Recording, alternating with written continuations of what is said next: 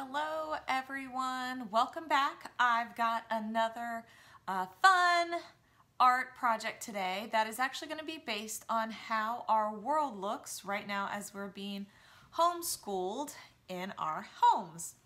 What it brought to mind was this painting by Raphael called the Homeschool of Athens. And I want to read to you right now some of the descriptions about this painting. Who are all these men standing in the vast hall? They are actually Greek philosophers and artists. This painting has become known as the School of Athens. But what kind of school could this be? Where are the desks? Where is the teacher? What is everyone chattering about? Can you imagine the noise? Does this remind you of your classroom?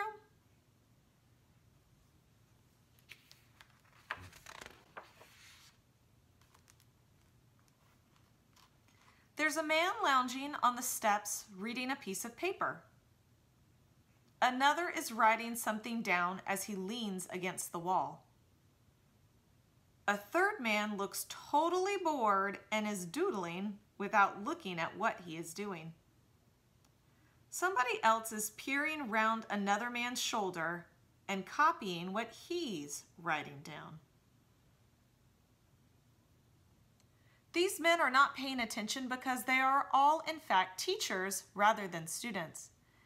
They are some of the greatest thinkers, mathematicians, scientists, geographers, artists, and inventors of all time. And although they lived hundreds of years ago, their teachings are still used in schools today.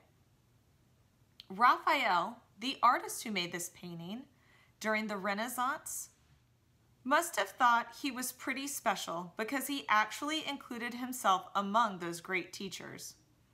This is actually not a painting, but a fresco, which is a painting that is painted directly on the wall. So I hope you found the School of Athens very fascinating. It's one of my favorite paintings for a lot of reasons.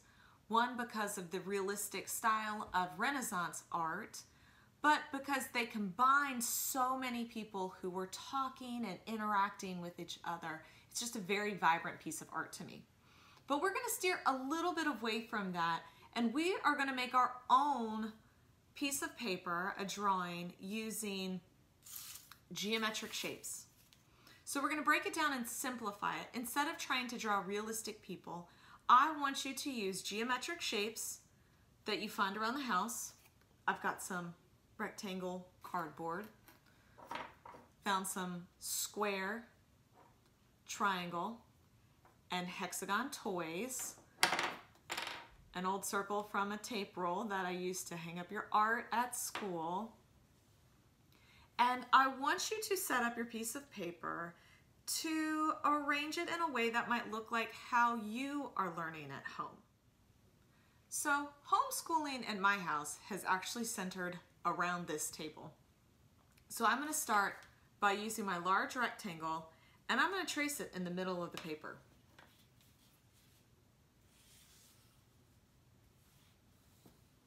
Now remember, our geometric shapes are our shapes that have to follow the rules. And the rectangle is different than a square because it has two sides short and two sides long. Remember this and you won't be wrong. Now, what happens though on this table is usually we're sitting around it. I've got one child sitting in one spot. We use the triangle for him. Then I have another child sitting in another spot. He's going to be the pentagon. Let's see, I just used blue. I'm going to go with this red-orange. I'm using crayons to trace because I like that usually the wax doesn't leave an edge around what I'm tracing, so that's why I chose crayons today. But since we're working at home, create with what you have.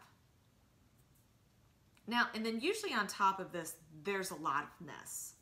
So I'm gonna put, whoop, you know what I forgot? I forgot me. Let's see, haven't done the square yet. I'm usually somewhere in the middle between the two of them. And I'm gonna be green. But you know, sometimes it feels like there is more than one of me. So I'm gonna go ahead and give a second square next to my other sun.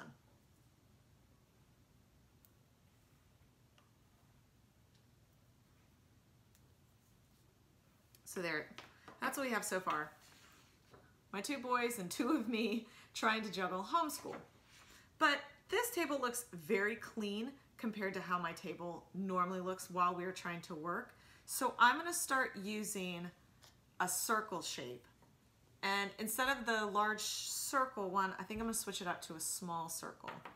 And I'm gonna start making lots of circles to represent all the papers. Sometimes there's tablets and computers on here for any digital learning that we have to do. And I'm gonna make it all different colors, and I want it to overlap because I want to show that we are connected by all of this stuff that's hanging out on our table every day.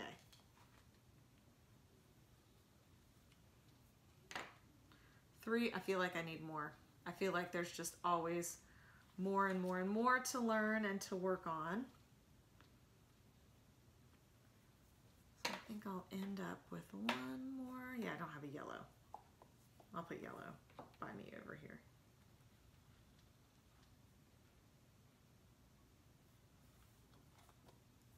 There we go. So now this is what my homeschool classroom is starting to look like. My two boys, two of me, if I could double myself, and then lots of circles to represent all of the school and all of the knowledge that we're learning at this time at home. Now I do want to add some type of background, and to make these guys stand out, I am going to start tracing just the edge of my rectangle. I want to balance this out by creating a pattern because I want these shapes overlapping in the middle of my page to stand on the front. Now I realize everyone at home may have different art supplies. If you like, watercolor it, paint it, fill it with lots of bright colors to show how excited you are to be learning with your family or enjoying the time at home.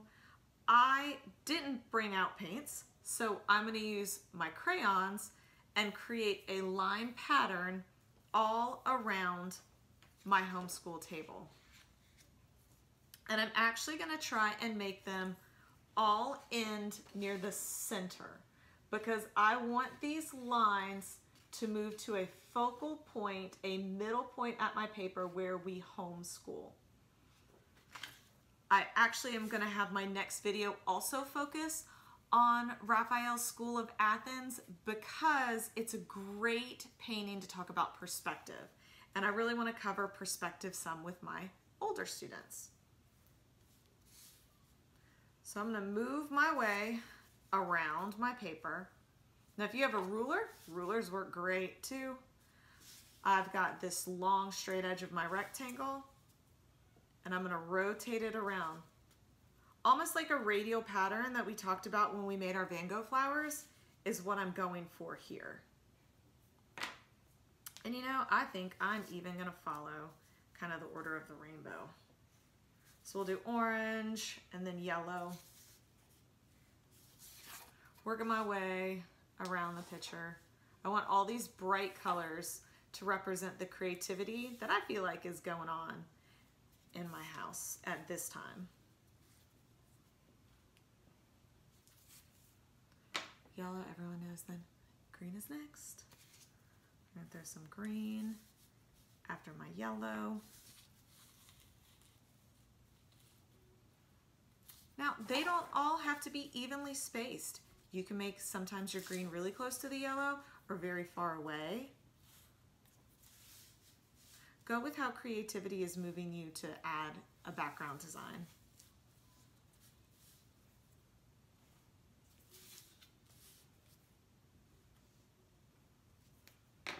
Next will come blue.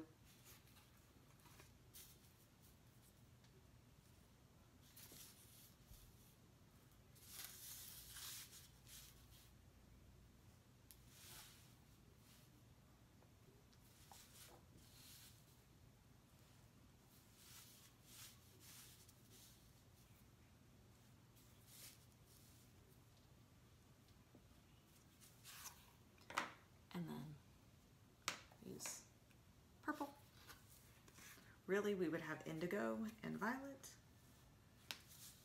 But we'll talk about indigo on another day. Indigo is my favorite tertiary or intermediate color. The only one that's actually included in the rainbow prism.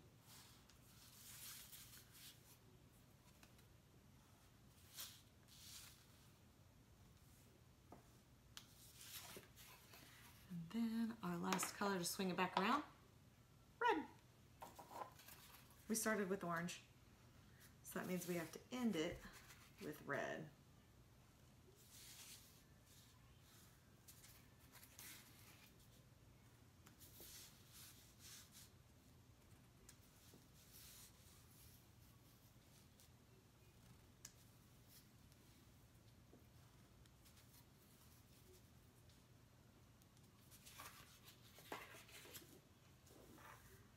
Let's see, and there we have it, where I'm going to stop today at my beautiful homeschool, School of Athens. I hope you've enjoyed using and tracing geometric shapes. Remember, the shapes that have rules, to create a really cool geometric design that represents your family during this homeschooling time. Please share with hashtag MinnieMonetsArt or email it to me at minniemonets@gmail.com. I look forward to seeing you again soon when we talk about perspective in the School of Athens painting by Raphael.